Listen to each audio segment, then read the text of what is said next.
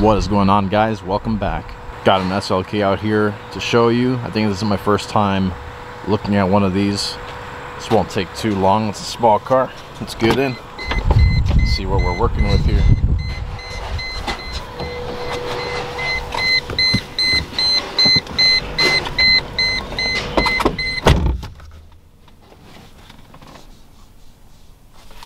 Let's see what we got.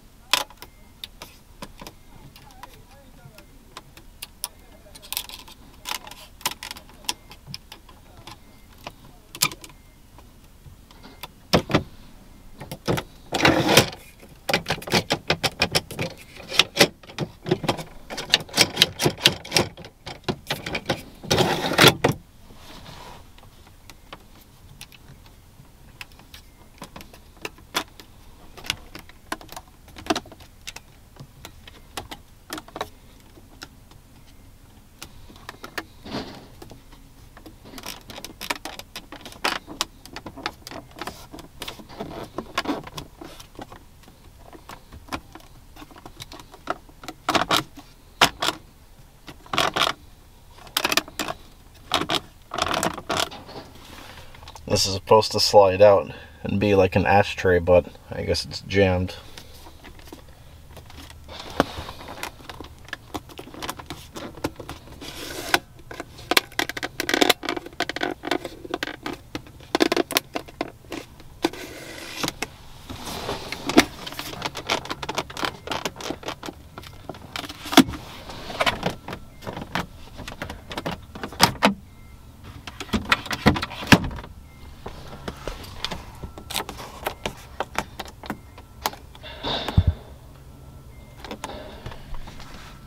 All right, and now for the button test.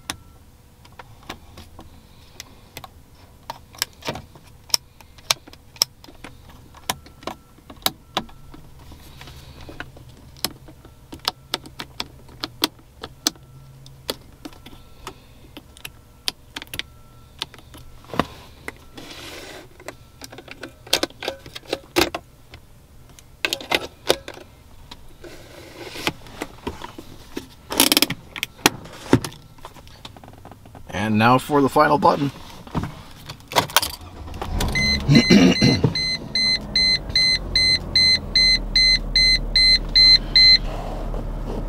There is the odometer. I wish I could have picked the quieter place to do this video. We got construction going on right behind us, getting a new building, but man, those guys are loud. Anyway, how does this one do? I've mentioned this before when I've done other older Mercedes. These feel and even drive way different than the new stuff, and in a way I prefer these older Mercedes. So fit and finish wise, I'd say generally better than the newer cars. Still a little bit squeaky in some places. The loudness of the squeaks isn't as bad as some of the new stuff. There's a little bit of loud squeaks, but not as much. But there's more frequent, quieter squeaks, if that makes any sort of sense. I'm probably doing a really bad job explaining it. But fit and finish isn't perfect, but it is better than the modern cars. So I think a fair score is 7 out of 10 for fit and finish. A little bit better than average. Not super great, but it's alright, I guess. Let's talk about the materials. So this one has it does pretty good with the soft touch, actually. It's all on the dash, all on the doors here. All the big points that you touch is soft touch, but you can tell it's sort of that 90s, early 2000s kind of soft touch. It does feel different than the newer stuff, but feels good, feels acceptable. Always loved wood steering wheels. Don't know why they didn't make it full wood like on this top half here. It's like half wood, half leather. It feels kind of off. Whereas this lower part is full wood. I wish that would be more consistent, but that's really nitpicking at this point. We do have a little bit of hard plastic going on right here. Not liking that, but then this is an SLK. This is not the most high-end model that they made. And then the wood appears to be okay. Hasn't cracked just yet, which is alright. And the color and everything still looks good after all these years.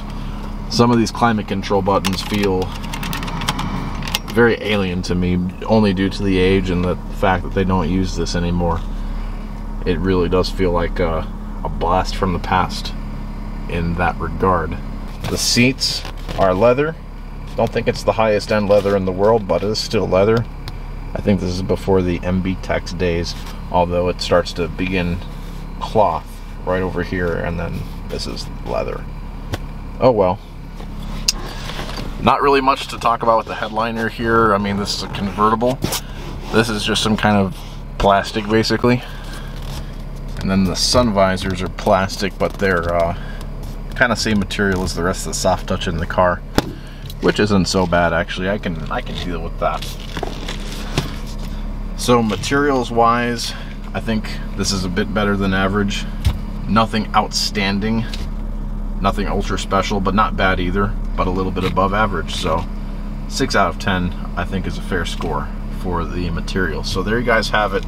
7 out of 10 for fit and finish, 6 out of 10 for materials. Let me know your thoughts. Alright guys, I'll catch you next time. Peace.